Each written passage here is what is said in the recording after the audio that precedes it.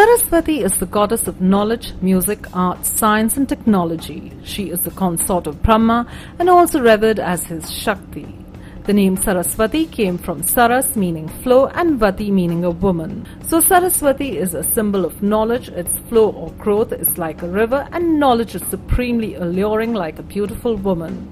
She is depicted as a beautiful fair goddess with 4 arms, wearing spotless white sari and seated on a white lotus. The 4 arms represent the 4 aspects of human personality in learning: mind, intellect, alertness and ego. Alternatively, these 4 arms also represent the 4 Vedas, the primary sacred books for Hindus. Saraswati, known as Srosha in Zoroastrianism, is the guardian of earth. Srosha, or obedience, is also the wife and messenger of Ahura Mazda and her role as the teacher of Dhyana, Dhyana being the hypostasis of both conscience and religion. She also guides the souls of the deceased to find their way to afterlife. Her symbolic animal is the rooster, whose crowing calls the pious to their religious duties.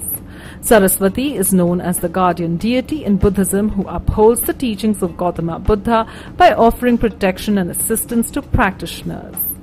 In the Rig Veda, Saraswati is a river as well as its personification as a goddess. In Hinduism, Saraswati represents intelligence, consciousness, cosmic knowledge, creativity, education, enlightenment, music, the arts, eloquence and power. Hindus worship her not only for academic knowledge but for divine knowledge essential to achieve moksha.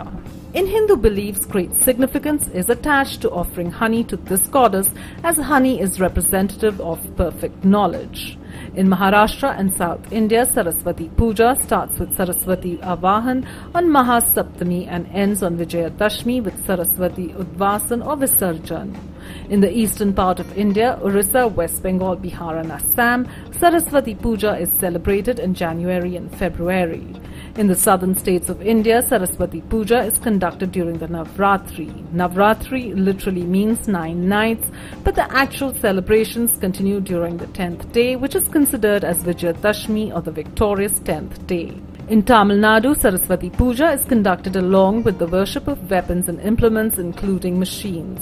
On the 9th day of Navratri, books and all musical instruments are ceremoniously kept in front of the goddess Saraswati early at dawn and worshipped with special prayers. In Kerala, the last 3 days of the Navratri festival, that is Ashtami, Navami and Dashmi, are celebrated as Saraswati Puja. The Jnana Saraswati temple in Basar, Andhra Pradesh, on the banks of river Godavari, is considered only one of 2 temples in India dedicated to the goddess.